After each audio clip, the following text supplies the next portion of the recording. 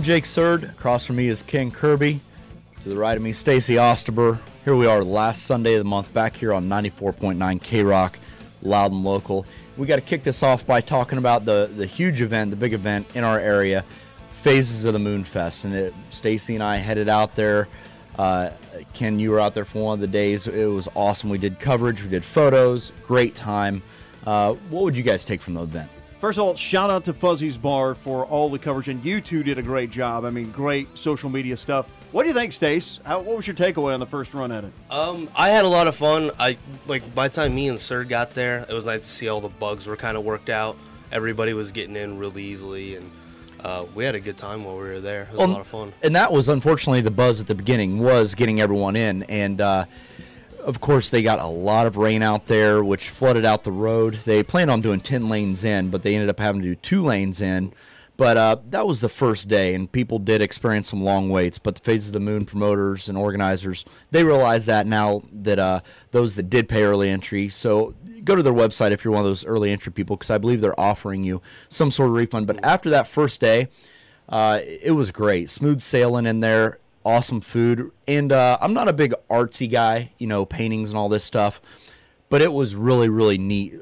Stace and I stopped and looked at a lot of that stuff. And it was cool and great to see right here in Danville, because once you were in the event, and he and I were talking about this, it's like, this is going on in Danville right now. Look around you. There's like 12,000 people. It was weird. And by the way, when you say that, I don't believe for a second. I've seen your dogs playing poker collection in your garage. So let's say but I went out actually with Bill Pickett to get our media credentials on Friday, and we rolled up there. There was traffic both directions, north and south, on Henning Road, about a mile each side. But when we got out there and we rolled through the gate, we had gone out Thursday to get our media credentials. Where it was to pick them up on Thursday, the tent wasn't there, and then you had to go to the visitor's office to get it, and there were trenches and ruts, and I just looked at Bill and went, this isn't going to be good. I'm like you. I've been to a lot of festivals. I will say this for Phase of the Moon. It was beyond my expectations for a festival in Danville, Illinois. When you went there, it was like going to Lollapalooza. It was like going to any of the the fests that you go to as far as metal. It was done well. Just unfortunate the rain. That's the only negative that happened. Other than that, I think it was a home run. You guys did a great job. Oh, we ran into a ton of K-Rock listeners, a lot of fans. John Jansky was out there. Yep. We had some local musicians that played there. James Jones Trio played. So it was really neat, and a shout-out to all the volunteers that made that possible as well. So look forward to it returning. But like I said, we're here on Loud and Local. We've got upcoming concerts we're going to talk about. We're going to talk rock and metal news. Going to air a bunch of bands that are going to be playing the upcoming Salute to the Fallen Fest, and let's kick it right off with one of those bands. This is Aarakocra. The song is called To the Keep.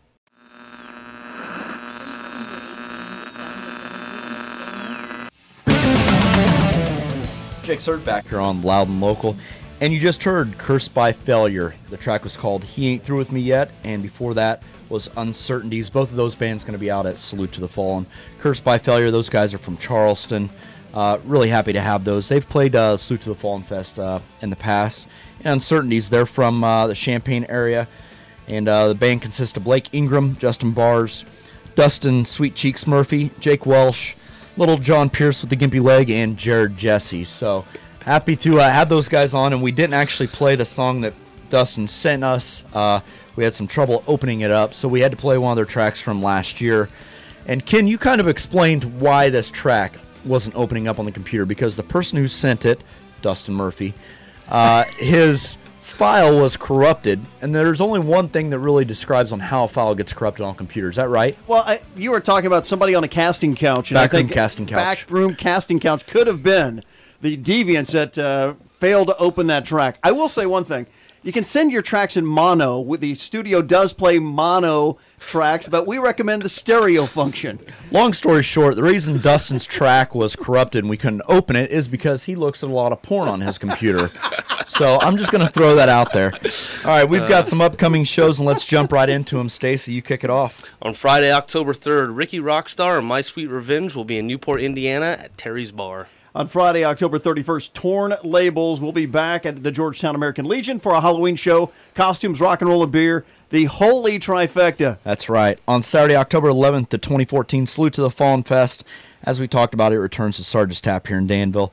10 bands for $10, including 2 national acts. Bands performing Cursed by Failure, Uncertainties, Eclipse, Airacobra, Degrade the Signal, and I don't want to mess up their name twice in one show. It's Caesus. Caesus, is that right? Yes. Sorry, guys, if you're listening. Yeah, I know it. By the way, rule in rock and roll, never name your band something people can't pronounce. It's just a rule. Just say it. War Nerve's going to be there, Against a Burning Sky, and both national acts Seasons After and Flaw. Get your tickets now at Chart Records in Danville for $10. Don't wait to pay $15 at the door. And another show that's not here on our list, I just got the information from, October 25th at Pamy's in Tilton. Ricky Rockstar is going to be there. Nico Davis is going to be performing Eclipse, Tongue and Groove, Boom Slang, and more. On Saturday, November 1st, the Watseka Theater will host Puddle of Mud with special guests Degrade the Signal. That show just went on sale, and it's selling fast. Your tickets can be purchased by visiting the Watseka Theater website. Static X frontman Wayne Static, minus my high school buddy Ken Jay, which actually complete the band, is still going to go on tour with Powerman 5000, and American Head charges as the supporting acts. They'll be at Mojo's in Joliet, November the 11th. On Saturday, November 22nd, Jackal returns to the Watseka Theater. Tickets are on sale now at the Watseka Theater website. More rock and more Loud and Local. It's the last Sunday of the month. We'll talk more about Salute to the Fallen Fest. It's all part of K-Rocktober, as well as we're going to unveil something special. It's going to happen in K-Rocktober. It's all on the way. Stay close. Loud and Local continues next.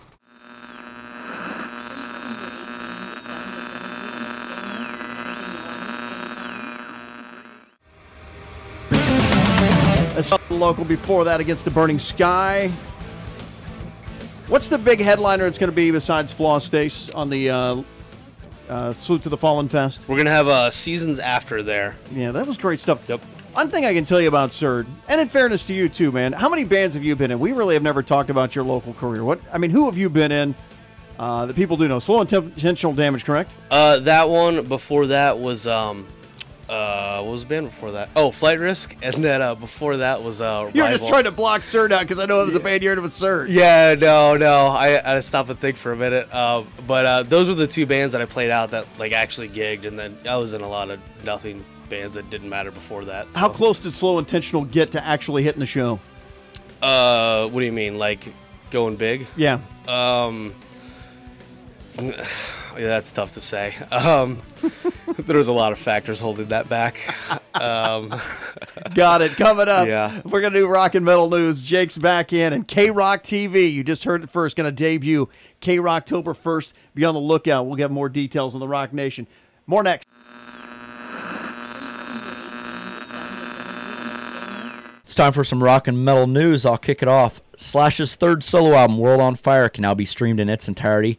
The disc is the second to feature his regular backing band, Miles Kennedy and the Conspirators, and it follows up their 2012 album, Apocalyptic Love. In a recent interview, Bret Michaels and Ricky Rocket of Poison have both hinted at a new possible 2015 tour by the band. It would be their first in 3 years. Time to bust out a little Aquanet. That's right. Metallica bassist Robert Trujillo says the band will get together this month to continue work on their 10th album, the follow-up to 2008's Death Magnetic. Slipknot frontman Corey Taylor believes that the band has been able to successfully use the internet to build anticipation for its long-awaited fifth studio album, Point 5, The Grey Chapter, calling the process a lost art which not enough other artists are taking advantage of. The first official single from The Grey Chapter, called The Devil and I, just entered the top 20 at the Rock Radio. Yep. Yeah, it's the band's first one without the bassist Paul Gray. Yep. Last but not least, I would say this is actually the most important news that we have to give as far as rock and metal goes. Chimera have officially called it quits after 15 years. Shadows Falls also announced a farewell tour. We talked about that last month. And you're hearing of many other national acts like God Forbid that have had to call it quits. So we as fans of rock and metal, we have the opportunity to prevent our favorite bands from not having to retire. So with that said, go to shows, support these bands, buy their music, and I've emphasized buy their music, not steal it off the internet. Buy their merch at shows, and just do your part in keeping rock and metal alive. A lot of these bands struggle to keep their head above water as far as touring goes because there's definitely a lot less venues, less rock radio stations, and overall just less money to go around. So record labels are all but extinct. So take into consideration all their travel costs, food costs, lodging, all that, what it takes to be on the road. It's a do-it-yourself day and age for sure. And recently, the band U2, they announced that their album would be free to 500 million iTunes users. So far, 33 million people download that. So to that, I say personally, shame on U2 for doing that, because I think they're basically telling the music consumer that music should be free and available without value. And that's easy for those guys who are multi-billionaires. And it's unfortunate that they did that. I didn't like they did that at all. 99% of touring bands, they just scrape by to even fund a record and then tour. So what's your take on it, Stacy? Well, I was definitely one of those guys that downloaded a lot of music. I've kind of gotten away from that. I use Google Play or Google Music. It's like $8 a month. And that library is just huge. Well, the bands are still getting a portion of that, so you're not stealing the music per se. Yeah, exactly. So I like it. Cool. Well, let's get right back into Loud and Local, Ken. All right, let's do Degrade the Signal. What do you think? Sounds good.